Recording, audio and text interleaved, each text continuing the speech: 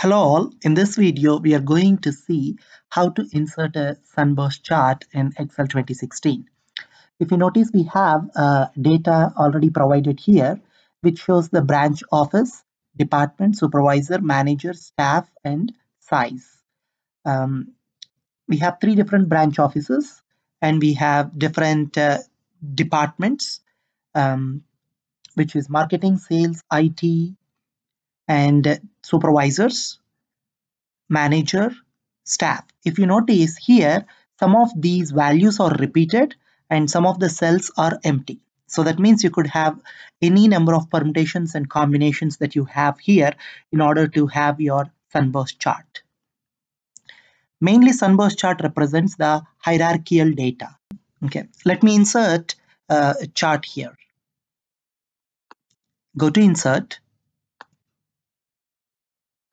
Sunburst chart.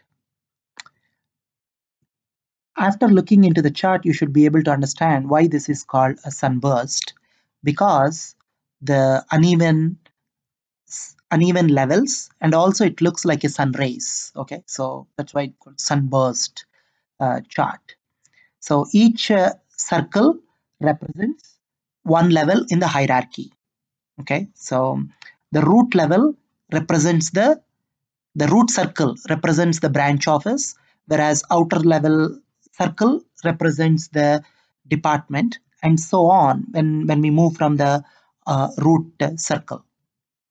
Most importantly, you can see that here the size is representing the size of that particular level. Okay, for example, if we have to put Boston instead of 120, you could be able to see just the Boston would be with this much. Okay, which is not a good visualization. However, it is still a sunburst chart. If you have data like that, that would be okay to draw that, but usually we always have equal number of size in order to represent this. You could be able to change your chart design by selecting the chart, go to design and have design whatever you want to select.